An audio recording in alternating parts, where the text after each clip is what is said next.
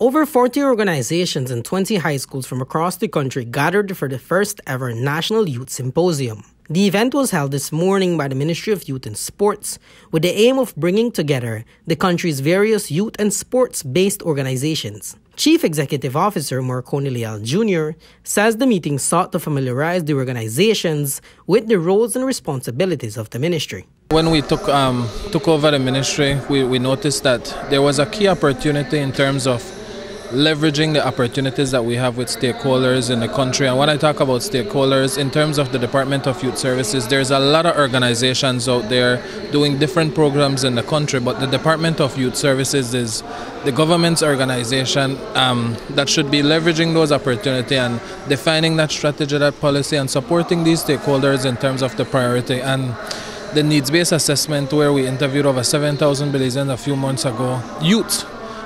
There's some key things that we want to achieve, but we cannot achieve that alone at the Department of Youth Services. We need our key stakeholders to support us in that. And that support, according to the Director of the Department of Youth Services, Kevin Cadle, is imperative for the development of the country's youth. He says that a part of tackling the needs of youth includes working with both the private and public sector agencies.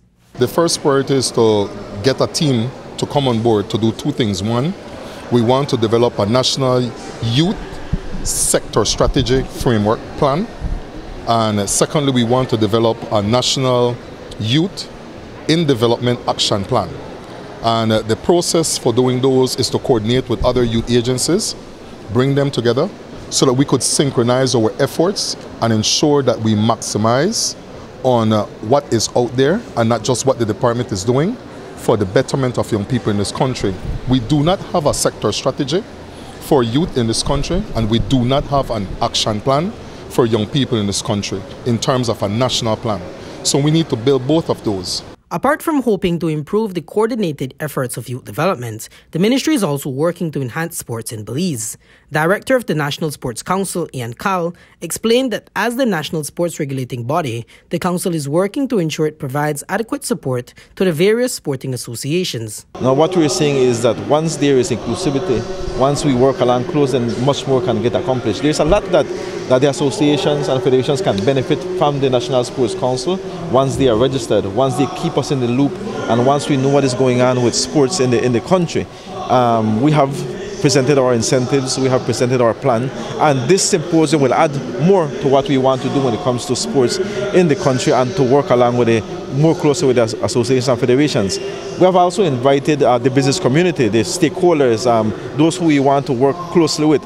Many years ago there was some tax breaks that was created for businesses to contribute more to sports. That for some reason or the other has died significantly. We want to revive that. We want to ensure that the business community is more involved. CEO Leal says that one of the main goals of the symposium was to develop a compact plan that can be implemented to uplift the nation's youth. This youth symposium, that's one of the key goals and objectives, to understand what it is that we want to achieve and work together for the benefit of youths in Belize. And then I could say also in the same case for sports, we have all the federations across the country, we have the National Sports Council, but there's an opportunity there for us to collaborate, and like the team says, it's building partnership. We need to bridge the gap for the betterment of youths and sports in the country. Vejea Alvarez, Love News.